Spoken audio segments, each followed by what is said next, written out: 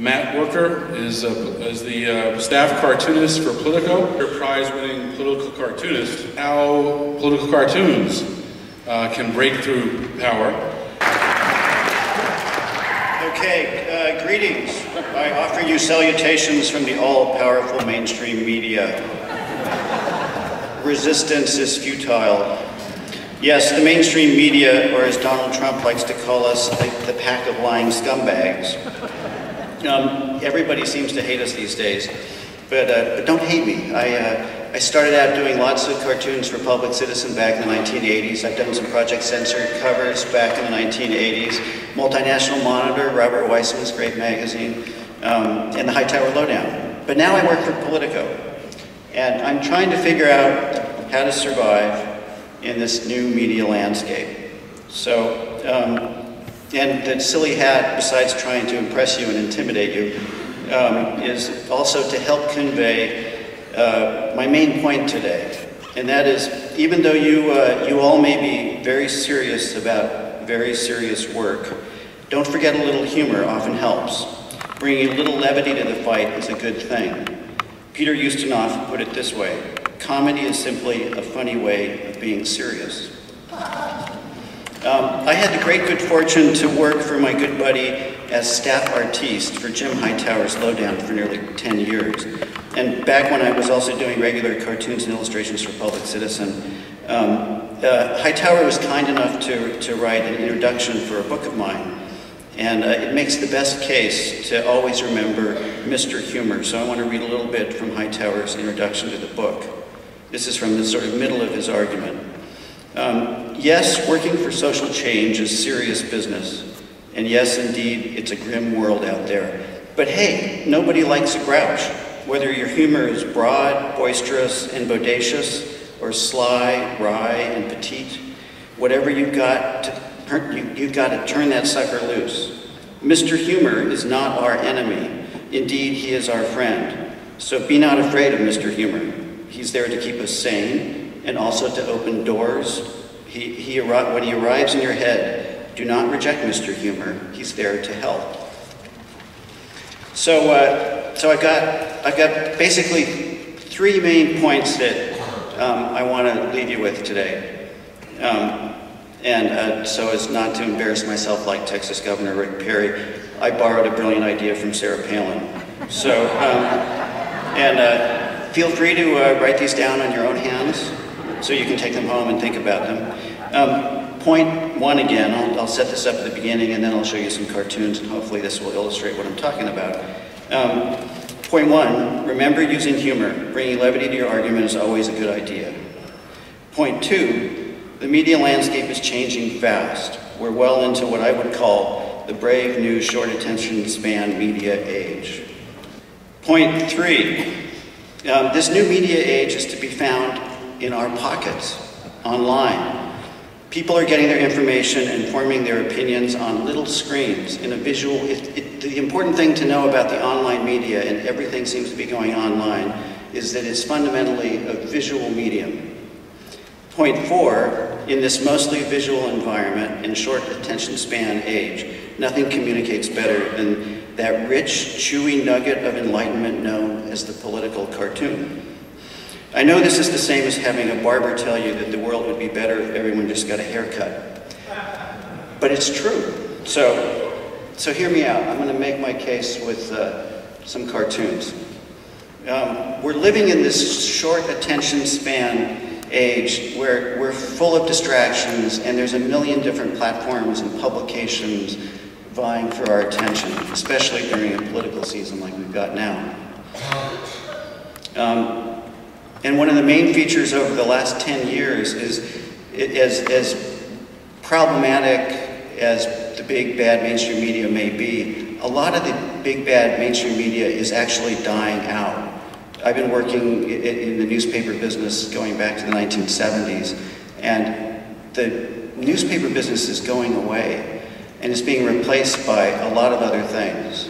Since the onset of the recession in 2007, 2008, the statistic of the number of full-time, fully employed journalists who have lost their jobs, I mean, these are positions that have been eliminated, is about 40,000. And those are hard-working reporters reporting what's going on in City Hall, in state government, in federal government. If you go over here to the National Press Club in Washington, where there used to be dozens of newspaper bureaus covering what's going on in Washington for the local people, albeit for the corporately owned or family-owned daily newspaper, at least they were covering the news. Those people are going away. It's like the big serious lion tamers at the circus are losing their jobs and their platform. People are not paying for that kind of journalism, and it's being replaced by opinion journalism and this crazy sideshow. And then there's the social media, which is a whole other thing that we're starting to grapple with. And Twitter, you know, Twitter is a very interesting place to go, but this is a cartoon I just did last week. And Twitter is a place where, you know, idealistically one would hope that there would be great civic discourse, but most of the time it's just people trolling each other. So the little Twitter bird is turning into the angry birds. In this landscape exist these archaic creatures like myself, political cartoonists. And for some reason, we don't go away, and for some reason, we cause more trouble than we should, especially given how archaic we are. This is because our craft goes way, way back. And we operate in a particularly odd place in the media. For some reason, we rile people's feathers. This is a cartoon that Tom Tolles did back in 2004. And it generated, can you read the caption? I can't, sure, I can read it for you. It's Rumsfeld saying, "I'm listing your condition as battle-hardened." This cartoon generated a letter signed by the entire Joint Chiefs of Staff who demanded that Tolles be fired. You know, lots of other people wrote blistering things, but there was something about this that required a response from the Joint Chiefs. Then, of course, there's Barry Blitz's famous cover in 2008 that a lot of people misinterpreted on both sides of the political spectrum. And everybody was out for Mr. Blitz's head. Ali Farzad, a very brave Syrian cartoonist who was nearly killed by Assad's thugs, again, singling out the cartoonist. This goes all the way back to the beginning of political cartooning. I mean, political cartooning goes back to Ben Franklin, the Revolutionary era here and abroad. In France, this is a famous cartoon that Daumier did of the King of France as a pear. And for this, he was thrown in jail, and along with his publisher. Move right along here since we're tight on time. And then, of course, there's Thomas Nast, the granddaddy of American editorial cartooning, who gave us elephants and donkeys, as well as sort of the contemporary notion of Santa Claus. And Nast was famous for taking on Tammany Hall in New York, a horribly corrupt administration that controlled the city and was emptying the city coffers. And he went after them head-on in the newspaper in New York, and eventually toppled the administration. And Boss Tweed, who's pictured here after the toppling, uttered the famous line. He came into the publisher's office furious about what Nast was drawing about him and his henchmen, and he uttered the famous line, "I don't care what you write in your damn newspapers, my constituents don't read, but stop the damn pictures." And the end of the story, which is wonderful, is Tweed ran off to Spain and to evade arrest, and he was spotted on a Spanish boat by a crew member who recognized him from Nast cartoons, and he was arrested. And then, of course, the most contemporary example of the strange staying power of cartoons is the Danish cartoon controversy that unfortunately bleeds into the Charlie Hebdo tragedy. And it speaks to this sort of strange power of a cartoon, this thing where you combine a political message with a little bit of humor and some drawing, and you put it into this form. It's not like a tweet. In fact, the old saw about a picture's worth 1,000 words must mean that a cartoon is worth about 8.5 tweets or something like that. But the magic of it is that it communicates with other nonverbal parts of your brain. And for some reason, that seems to enrage people in a way that verbal enragement doesn't. There's there's an there are different theories I have about this, and one of them is the evolutionary theory, which goes back to the fact that we were pre-language for many, many thousands of years, and during that time, my theory is that the first people that were dealing with the world of media were cartoonists. And so the birth of cartooning corresponds with the birth of civilization. And so we had for millions of years only people reading cartoons, and there weren't even captions. And then we've stuck around, but we've had to share that space now with all these other communicators who use these strange things like the written word and now broadcast media and stuff like that. So here we are in the present day, and surviving as a cartoonist, I worked for a bunch of different newspapers and magazines as a freelancer, and I started 10 years ago with Politico here in Washington, and it's been very interesting working in a big newsroom in DC and trying to figure out how you survive and how you break through the noise. And again, to keep boosting for cartoons, there's something that touches certain parts of the brain about a cartoon. The word caricature, I just learned this recently, comes from the Italian word caricare, which means to load, as in loading a vessel or loading a weapon, which I just love. So a caricature has this powerful metaphorical ability to cut through the noise.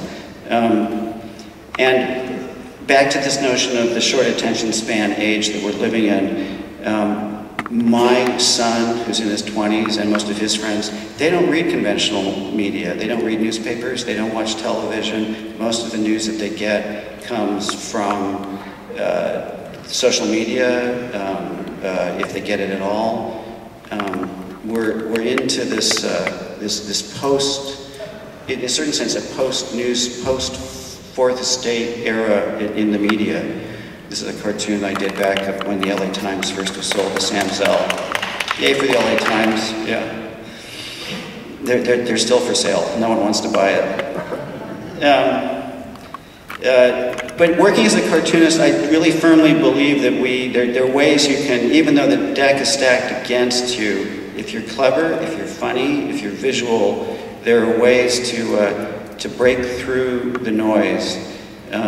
We live in an age of all sorts of gridlock, and I think that we need to become creative and artistic and witty and put stuff out there, and we can compete in the social media space with good stuff. And it's not, again, it's to quote my good friend Jim Hightower, it's a matter of don't forget about Mr. Humor. So thank you very much.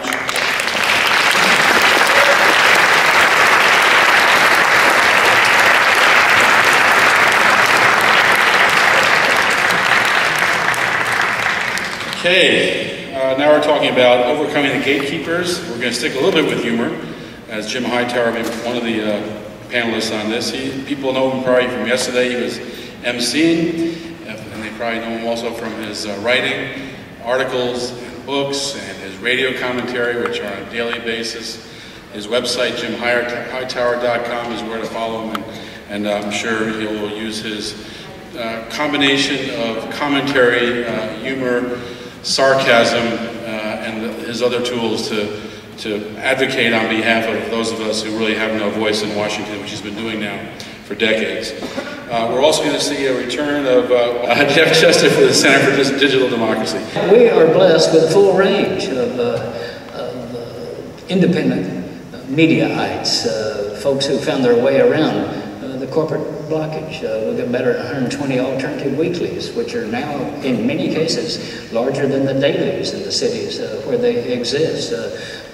My friend John Weiss is here in the audience somewhere. He's in Colorado Springs, a major force in a city thought to be as right-wing as he can possibly get. Yet his newspaper and his efforts in politics there have created a whole new dynamic in that city. And I think his paper is probably bigger than the Colorado Springs Daily. that is there. But we have also, obviously, the nation, the progressive, in these times, Mother Jones, progressive populist, fair, you know, et cetera, et cetera. We've got free speech TV, and now this is becoming bigger and bigger. It's been around for quite a while, but a guy named Ron Williams has taken it over. And Laura Flanders is on that, Tom Hartman is on that, Amy Goodman, et cetera. A major TV network is developing in our very presence. And now with the decentralization, that's not quite the word, but anyway, of the cable TV possibility, this TV can become our new progressive network. Now that MSNBC is shrinking back, owned by Comcast, and is going to become just a regular middle-of-the-road corporate network. Free speech TV can be ours.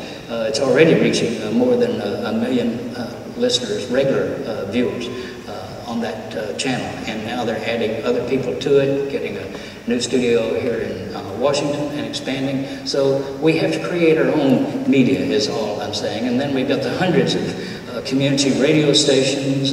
We've got voices like Tom Hartman, Amy Goodman, Laura Flanders, Ralph Nader, et cetera. And then cartoonists like Matt Wuerker and Tom Tomorrow, Jen Sorensen, Brian Duffy, Tom Tolles, et cetera. I hate cartoonists because they get it. They, in a very limited space, they present the whole case, and then they draw you a picture of it. We have no talent that can achieve anything like that. I can give an English speech or do 100 commentaries, and they do it in a flash. And then we got hundreds of thousands of young video makers, hundreds of thousands more social media journalists. They've become a huge force, I think the force for the future, though it will. The powers that be, of course, are trying to capture it, but they haven't captured it yet. The Bernie Sanders campaign would not exist except for social media. He came to Austin, gave 17 hours notice to the local campaign. They had 10,000 people at that location the next morning. They began lining up at 6 a.m. That was done by social media.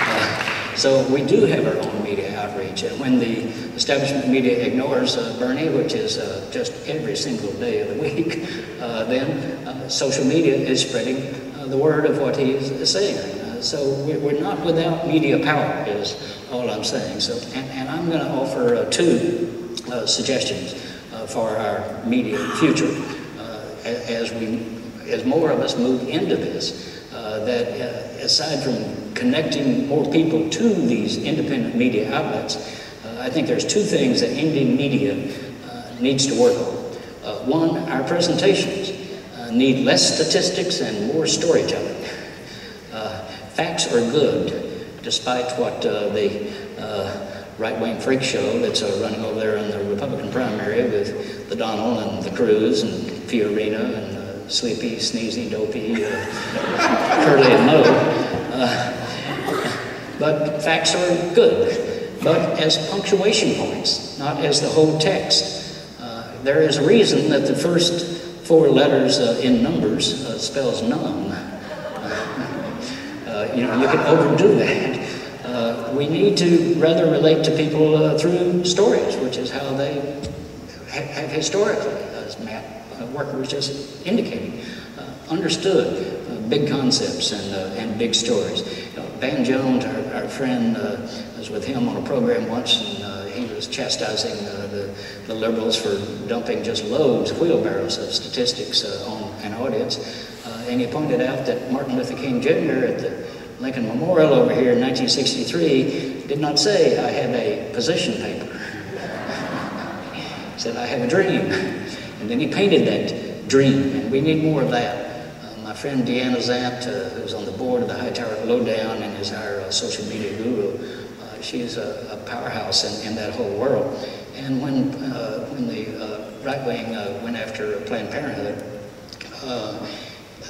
there was a response by women's groups all around the country saying, "Send money to Planned Parenthood." But Deanna thought, well, what about people who don't have money to send to Planned Parenthood, or much money at least? So she started a social media platform called Planned Parenthood Saved My Life, and just invited people to tell stories.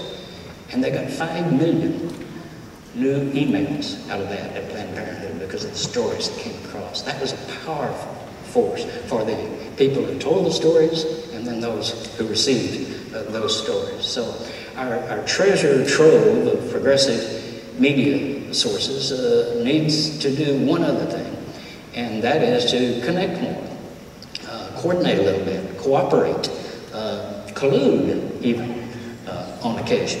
The right wing does this all the time. The point is we could amplify our message if instead of, say, a story on Barack Obama submitting his Trans-Pacific Partnership tomorrow. So somebody will do a story on that, Amy Goodman will do a show, and, you know, and that'll be it. It'll be a little scatter thing. But what if instead of that, 40 of these independent weeklies ran a story tying it to local actions? What if Amy Goodman and Tom Hartman and Ralph Nader and et cetera, did in the same week broadcasts on that, maybe several broadcasts on that? What if the cartoonists ran cartoons, you know, on their own? You know, nobody's going to direct their drawing, but do their own take on it.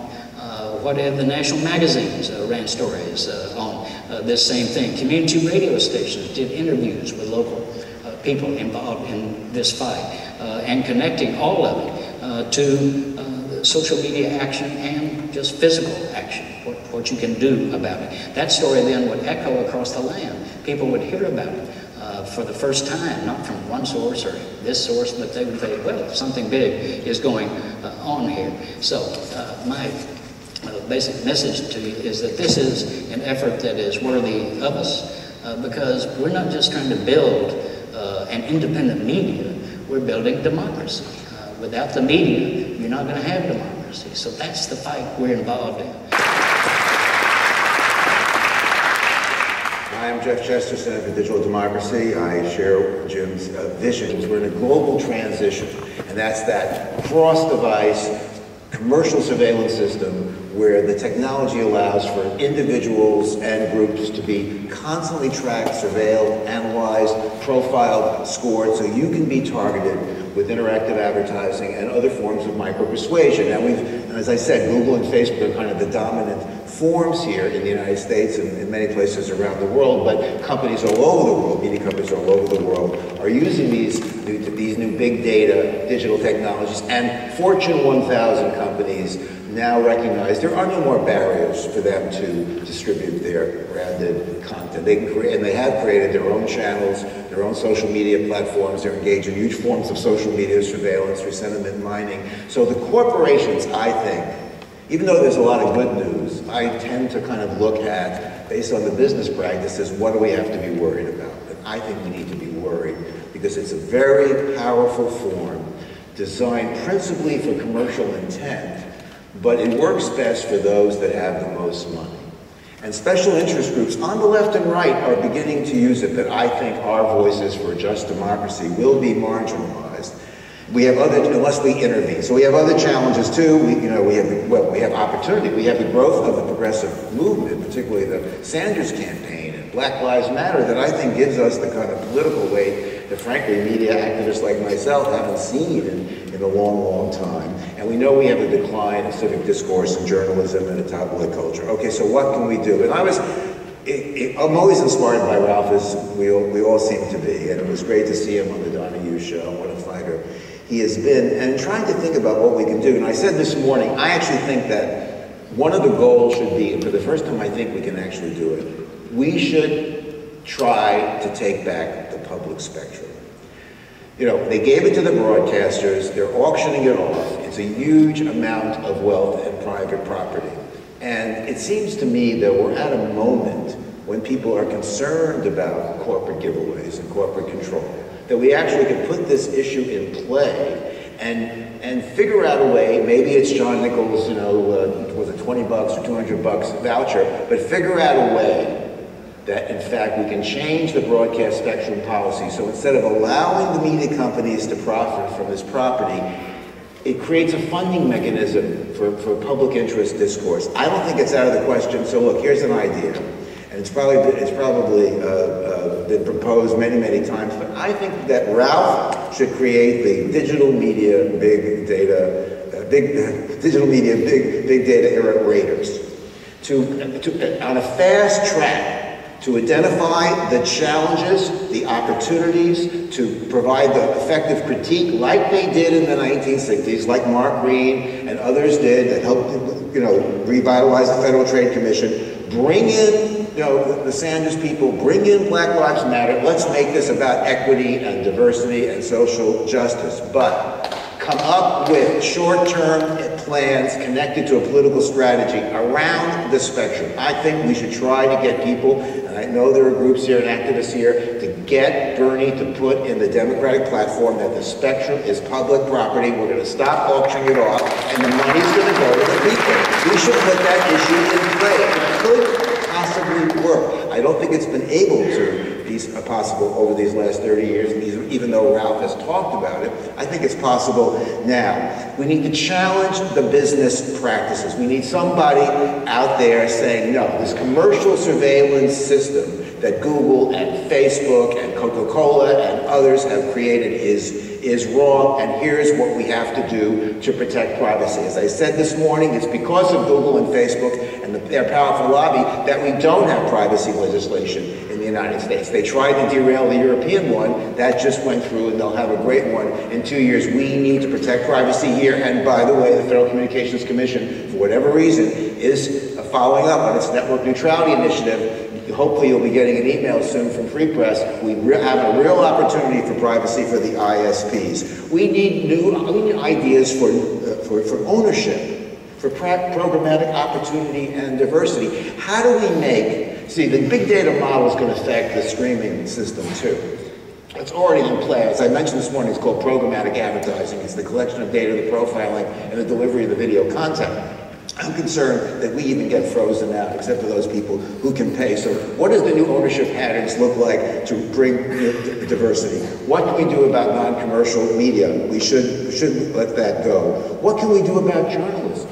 What needs to be done about journalism? The same big data-driven system operating in the commercial media overall is in fact shaping the future of journalism. Some people are worth more to advertisers. Some content will be different based on what you're worth. Some people are, in the words of the industry, considered waste. Do you know what the advertisers call us when they put us up for 20 millisecond auctions in real time to sell us to advertisers? We're inventory. We're not people, we're inventory. Well, that journalism is taking on that kind of perspective as well. We need to try to figure out what we can do around elections and ads and campaigns. That also raises privacy issues and other issues, but they have so much digital information. All the political campaigns, including Bernie, are using these very powerful big data tactics to identify people, to get them to vote. But that also means that money in politics, in terms of the digital delivery system of advertising, because remember, it's cross-platform now. We just don't have television, and the mobile device, and the gaming device, and television is now increasingly a part of it. You need to program cross-device, but you're now able to target and follow that individual, regardless of what device they're on, and regardless of when it is, because they have your geolocation information. I'm concerned about the impact of digital advertising in the political process, because it's an individual message, and what does that truly mean? And just kind of finally, because people talked about this today, it is a global movement. These trends that I talk about are happening all over the world. A lot of it is precipitated by American companies, by Google and Facebook, that have brought their business models elsewhere. But there are a lot of alliances to be made. And I didn't mention it this morning, but one of my concerns about this hyper-commercialism model, when you see it at work in China, for example, where they're sending out, like they send out here billions and billions of ads, it's about consumption without any limit, without any constraint, with no differentiation about buying a car or buying junk food or buying anything. That's their vision of the world, and we need to link with global activists and create a more just media system. And I think that's basically it for me. And we have 1 minute and 30 seconds. Do you want to say something? Well, I would just say, just as young people have completely revolutionized politics, it's not through by any means, but clearly that's what's underway. I mean, even the question of whether political parties are necessary has now been raised in this they're going to do this. And so my advice to Ralph, if you want to say we need Ralph's radars on this media, I agree with that, but what he needs is 47 people who are 18 to 21 years of age and say, what should we do, basically, because I think that's where the power is. I agree with you. So thank you all. Keep up the good work. Yes. We had a little talk about commercial intelligence in the last panel. Now we're going to go into the big boogeyman in the United States, which is government intelligence. And we have two people who played a key role in exposing the reality of the depth of the intelligence gathering of various federal agencies. They've had high-level intelligence roles. They've received awards from intelligence communities for combined probably about 60 years they have experience working in U.S. intelligence. And they have now a very different view of what the intelligence agencies do. They travel the country and the world telling people about U.S. agencies are doing on intelligence gathering. And so please welcome these two really heroes who have taken the risk and done it in such a smart way that they have still not been prosecuted. So please welcome Kirk Wiebe and William Binney. Well, thank you, and thanks for inviting us here. We're trying to spread the word. This is certainly part of one of the mechanisms we have to do that, because we've had very difficult time getting our story out. Some of it was misuse of government agencies, some of it was misuse of law and the FBI, but a lot of it was also because of investigative journalism and the mainstream media not actually getting involved in doing their job under the Constitution to find out what the government's really doing. So they've been a party indirectly by not investigating and being, I guess you can understand that they don't want to lose access to power or information. So that's sort of a motivator for them, so they can stay on top of news stories. But when you do that, you only get one side, and that's the narrative out of the government. And that means that's all you hear. Now, this has been typical of dictatorial states down through history, and any historian will tell you that the process that they've adopted of collecting data on everybody on the planet, first starting in the United States, is a totalitarian process. It goes back to Caesar Augustus and back into the Egyptian days. I mean, anyone in power wanted to stay in power. That meant you have to know what your population is doing so you can control it, attack certain segments if they're not doing what you want them to do. So in our story, Kirk and I were together in what we called the SIG and Automation Research Center. We were automating the analysis of data, which is something they can't do today. And it's the main reason they continually fail to stop terrorist attacks or anything else. I mean, they're good at entrapping people, but otherwise, and they're good at collecting data, but they're not very good at all at understanding what they've collected. And they demonstrate that year after year, like in Paris or Brussels or Boston, 9/11, or any of the other, even in the Garland, Texas case. In that case, I use it as a typical, as the one to show what they should be doing, and which then they're not. The Garland police were tipped off 2 days in advance that attack was coming by a member of Anonymous. Now, that member of Anonymous was looking at a social network, looking at specific people who were threatening to take some action, violent action, and they watched them, which is the job our police and intelligence agencies are supposed to do. But neither our side, for which we pay a little over $100 billion a year for intelligence, not counting police, we got no alert from them that this attack was coming, but from this member of Anonymous, we did. Why? Because the member of Anonymous focused. We had a disciplined, focused attack on a target that was threatening something. These people in our intelligence agencies, they already knew these people too, but they didn't focus. Why? Because they're collecting so much data on everybody on the planet that you can't see the threat coming. That's the real problem. That's why I said originally, years ago, that they basically traded the security of the people of the United States and the free world for money. Because it was all about money, because to collect everything, it takes an awful lot of money. They've spent almost $1 trillion of our tax money on intelligence since 9/11. That's how much money it's all about. That's why we knew when we put together our program to do it smartly in a targeted, focused way, we knew from staffers in the House Intelligence Committee that the companies that wanted to feed off all this money were in Congress lobbying against us to get our program canceled because it was a threat to the feeding process. And of course NSA management bought into that, of course. They have to have an industrialized solution, you know. And that's the way they took it. So that meant that they killed our program even before 9/11. But you see, what we had done in our program was to be able to handle fiber optic rates and very massive amounts of data. They had no other program like that in NSA.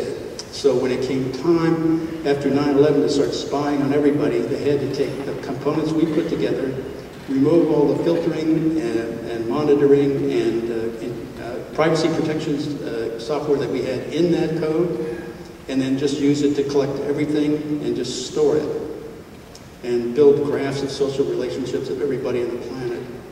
But first we started with US citizens.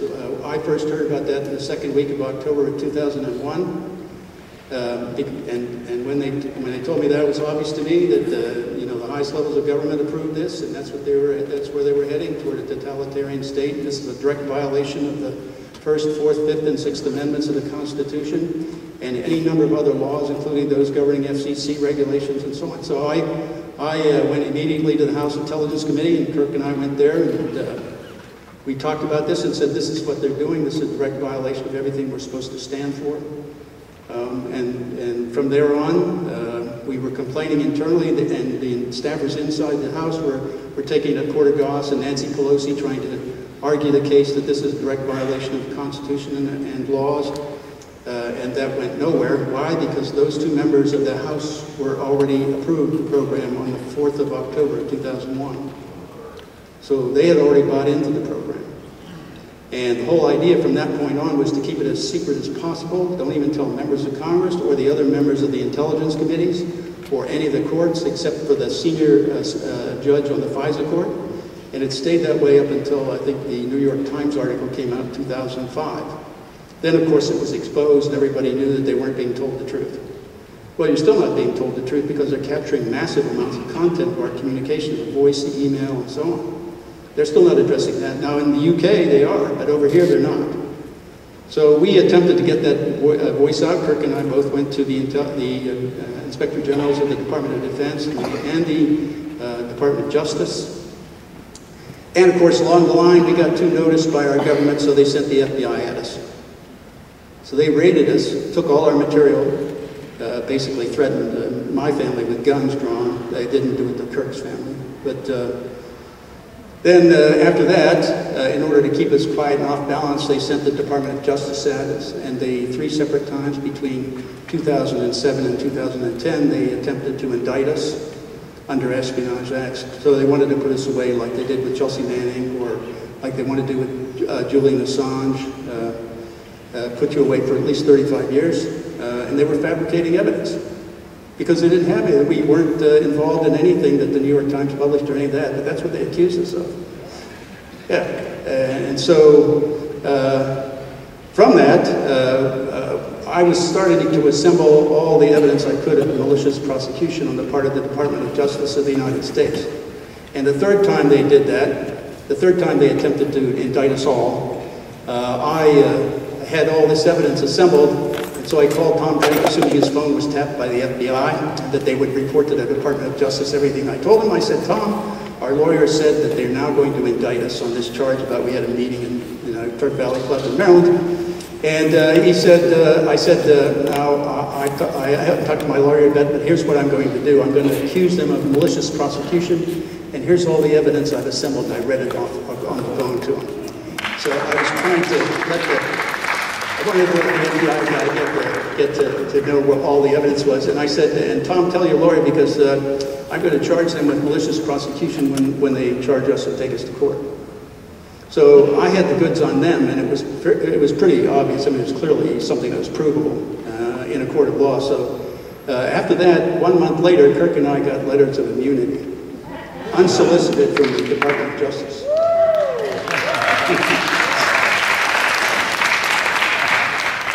And it's even worse than that because shortly after that, but maybe a year later or so, someone in the Department of Justice, not everybody there is bad or evil, felt very bad about what they were trying to do to us. So they sent us a copy of their draft indictment on us. So we have all the lies that they were assembling in their draft indictment. They even had Ed Loomis at the meeting, and he wasn't there.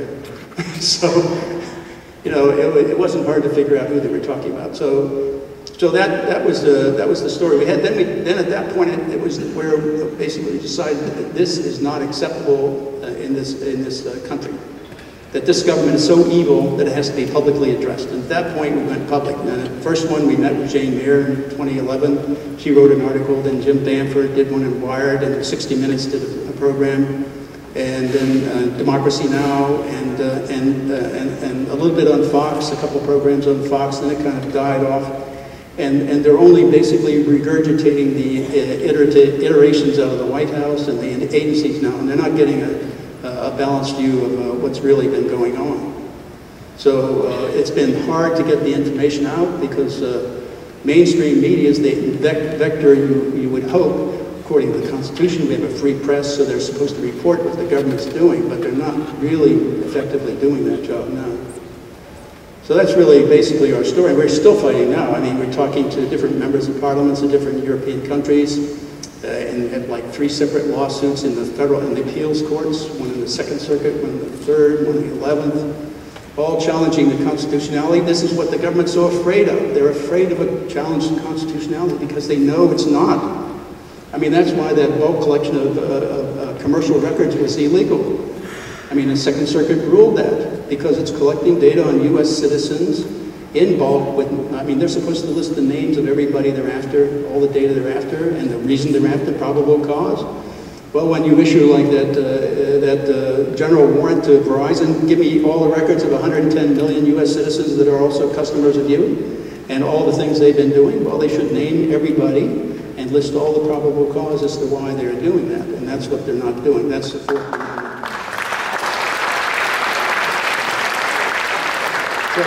So in my view, when they ask me, and I'll turn it over to Kirk in a minute. So in my view, when I ask me what on USA Today in 2013, they asked me, what do I think should happen to Edward Snowden?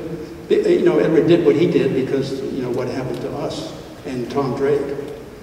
I said, I thought that Edward Snowden should be indicted for stealing government property. But that the laws should be applied equally and in the chronological sequence of the crimes committed. So that meant we had to first go against Bush, Cheney, Hayden, Tenet, all the attorney generals, all the members of the FISA court, and all those in the OLC's office and the DOJ, plus all the other senior lawyers involved, and all the senior personnel at NSA, CIA, FBI. Involved. And then after we do the Bush administration, we do the same people in the Obama administration, then we do Snowden. You heard that some years back, a few years back, the case of James Risen of Fox News, who had his phone tapped by the government. I can tell you with an extreme amount of confidence that the powers that be in this nation are monitoring the actions of reporters and their sources of information to such an extent that the major media are sensitive to that, and it is making the major media reluctant to tell you, the audience, anything that could upset your view of our government. This is a real concern. You know, I spent most of my life, and so did this man here, studying the Soviet Union, trying to protect this nation against any actions against this nation by the Soviet Union. And we got to be experts after a while, and I can tell you some of the behavior I now see in the U.S. government is exactly what we saw when studying the Soviet Union. Exactly. I will also tell you that because of what Bill mentioned a few minutes ago, it's unnecessary. We know of a way to monitor communications en masse without disrupting the privacy of innocent people. NSA doesn't want to hear it. The Congress ought to subpoena us in front of the intelligence committees or in front of a larger body, all of Congress for all I care, and have us tell them what we're talking about, because they don't want to hear it. There's too many money interests involved. The status quo is what they're trying to hold on to.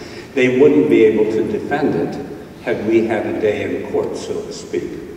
But it's absolutely, there's absolutely no reason to trade privacy for security based on the software solution that we know how to implement on a grand scale for the entire government and put this constitutional crisis to bed. Now, let me tell you a story about the press. About 3 years ago, maybe it was 4, as I get older, time passes so quickly. I received a phone call from Catherine Herridge of Fox News. And this has not been published anywhere, so consider it a first heard by this audience. Catherine said, Kirk, Fox wants to do 2 things. They want to do a documentary about you and Bill and Ed Loomis and Tom Drake and Diane Rourke. But they also want to do some shorter snippets that they could embellish Brett Baer's special report with on the evening news at 6. So what we'd like to do is to each of your homes, and she was asking me to communicate this to the rest of the folks, the rest of the whistleblowers. What we'd like to do is come out with a full film crew, film you extensively in interviews and around the house, and so that the audience can kind of get to know each of you. And then go to air with it. And we all agreed to do it, all of us. And then Fox must have spent 3 to 4 hours at each of our homes, so that's times 5. Lots of film involved and so forth. And they brought 2 producers, one to worry about the documentary, one to worry about the shorter clips for the special report. And they came, they did their thing, we went through makeup, the whole 9 yards, Bill and I did, Tom, Diane, all of us, and they went away. And we heard absolutely nothing. So I called one day and I said, Catherine, what's happened to the documentary? What's happened to the evening news clips? And she said, there's been a change. I don't know who's responsible for making it, but I don't know. I don't really have a good answer for you. And so I said, okay, we'll leave it at that, see what happens. Nothing did happen, and the whole matter was buried. About a year later, I got a phone call in my car, on my cell, from Catherine Herridge. She said, Kirk, you're not going to believe it. Now this is, I'm curious already, because normally reporters don't call you with information. They call you asking questions. And she said, you're not going to believe this, but do you remember the producer for the documentary piece? And I said, I sure do. And I remembered her name. Catherine said she now works for the National Security Agency. Now, it takes about a year to get there. Yeah, that's right. That about floored me, because it certainly confirms suspicions that the United States intelligence infrastructure, meaning all the various organizations, is in the business of trying to manipulate the news. They are actively doing it. They're not just listening in. I think they're putting plants in the major media. The major media know it. They're intimidated. They're frightened. And so I pose to you this: if the major media cannot tell us the truth, the only thing you're left with is smaller outlets like the Real News Network carrying this broadcast, and whistleblowers. That's it. No textbook, no source, no font of knowledge is going to enlighten you with truth. This nation is at a crisis point. And if we don't fix it, we're going to lose the constitutional republic we once put together over 200 years ago. Thank all of you.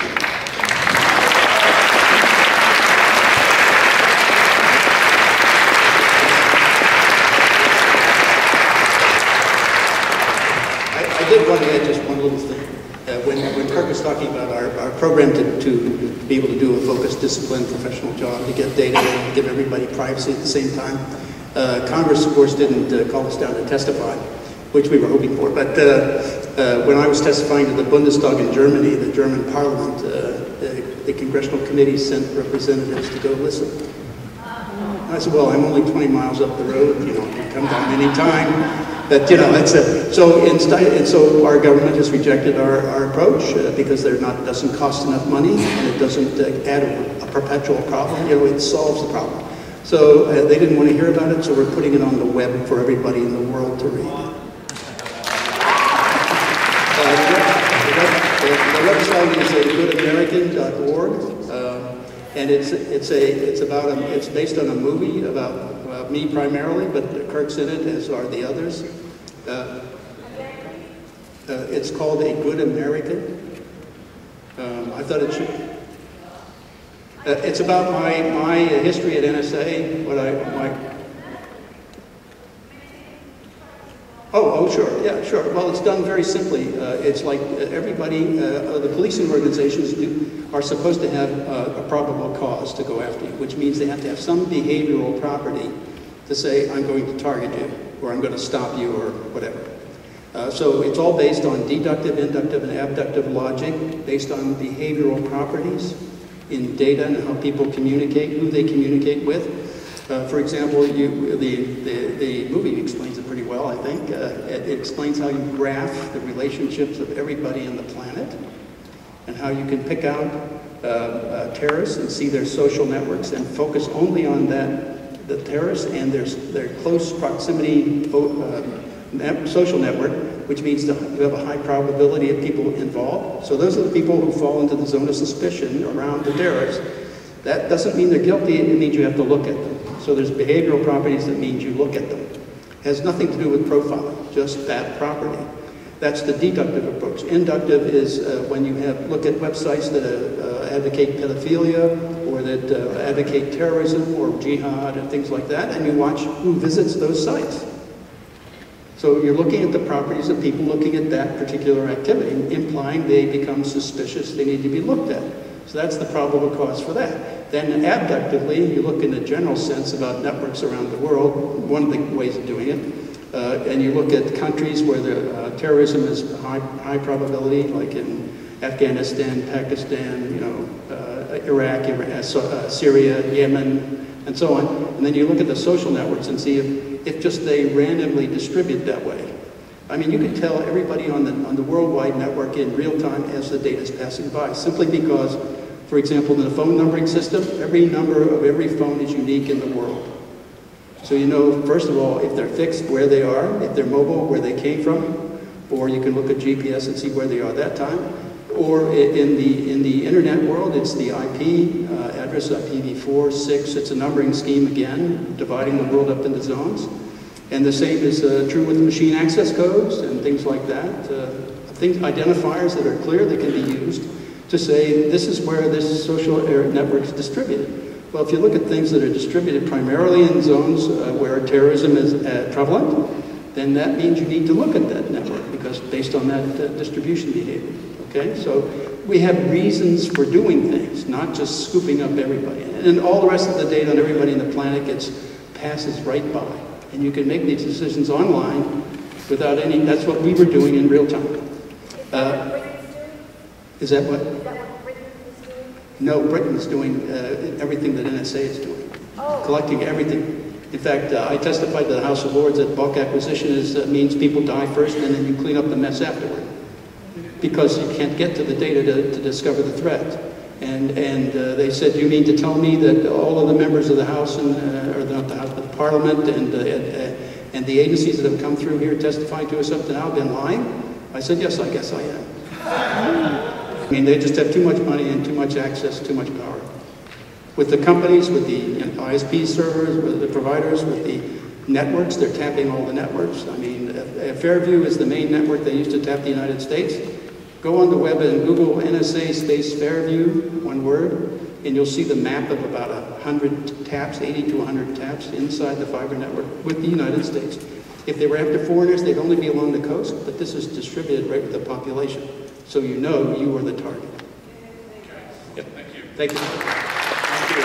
Thank you, Kirk Wiebe and Bill Binney and Thomas Drake and John Kiriakou and many others. These are the silent patriots who are silent no more. Very ethical, dynamic whistleblowers, something our country can use a lot more of.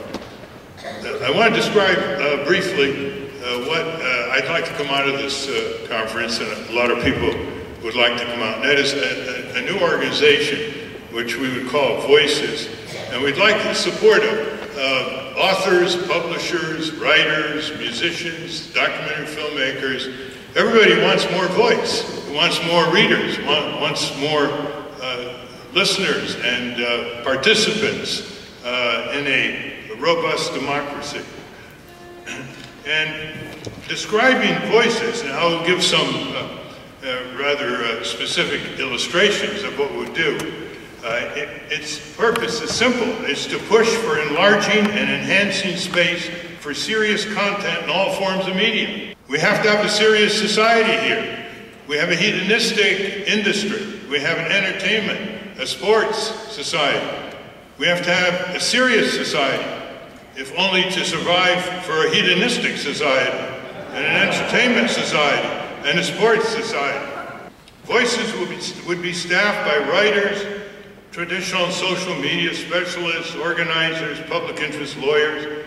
It will advance long neglected standards in the 1934 Communications Act, which contains the imperative that broadcasters meet the public interest, convenience, and necessity, and other laws under the jurisdiction of the FCC.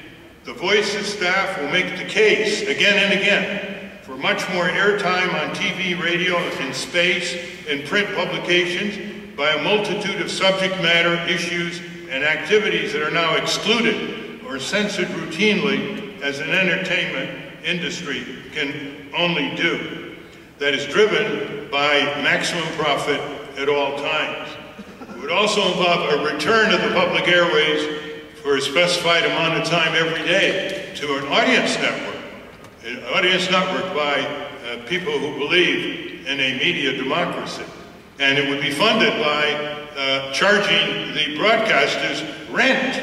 They use our public airways, our public property free.